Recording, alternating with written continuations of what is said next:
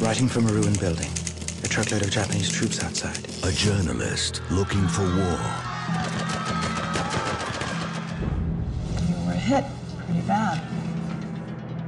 Found battles worth fighting. There is a place up in the northwest, and work on your Chinese while you're convalescing before you go on to the front.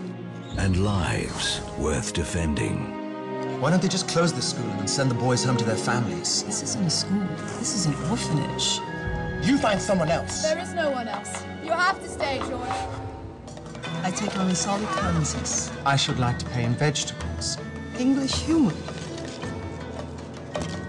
Student. That's you. Teacher. I guess that means me.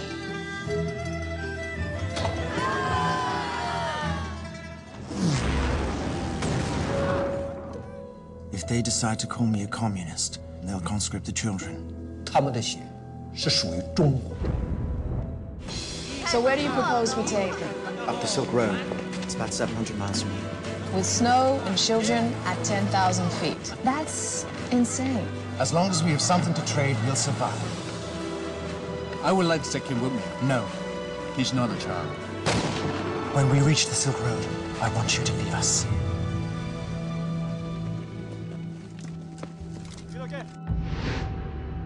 Based on the incredible true story of George Hogg.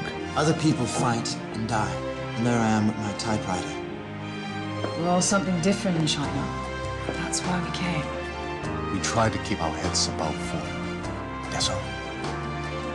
You are a remarkable man, Mr. Hogg.